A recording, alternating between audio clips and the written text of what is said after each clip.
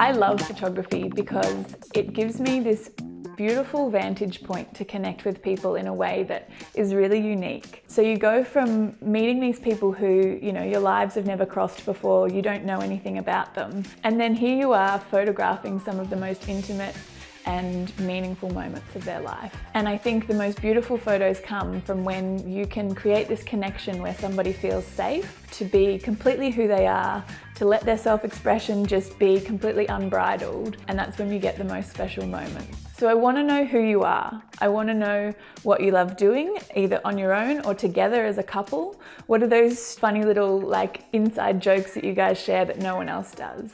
I want you to feel so comfortable with me that you can be all of those things. I grew up in the bush, running around barefoot, guinea dipping in the water holes. I definitely grew up in this environment that was free from judgment. My dad was transitioning to become a woman, kind of at the same time that I was going through puberty and becoming a woman myself. And so this special relationship that I had with her, where we would discuss feminism and what it meant to be a woman, all of those things kind of instilled in me this passion about self-expression above all else. So the whole experience of having your photo taken should be exactly that. It should be about the experience. I want you to choose something that you love doing, that you're passionate about, and let's build a photo shoot or a wedding day around those things that you love.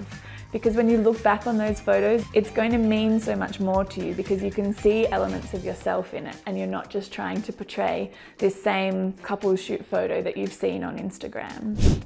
My shoots are all about getting you out of your head, getting you reconnected in with your body, connecting with your partner, just having some fun. By the end of it, you'll walk away feeling $100.